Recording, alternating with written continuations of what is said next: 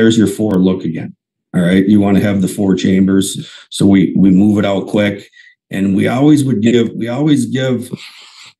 the guy here that kicks it out the ability, if he can't skate by, he's got to finish his route. We also would finish our route here. But if we're in a scoring position to skate by this, we always would send him backside, because we find a lot of the forechecks will be standing still if we can bypass it and try to be dangerous and score off the rush.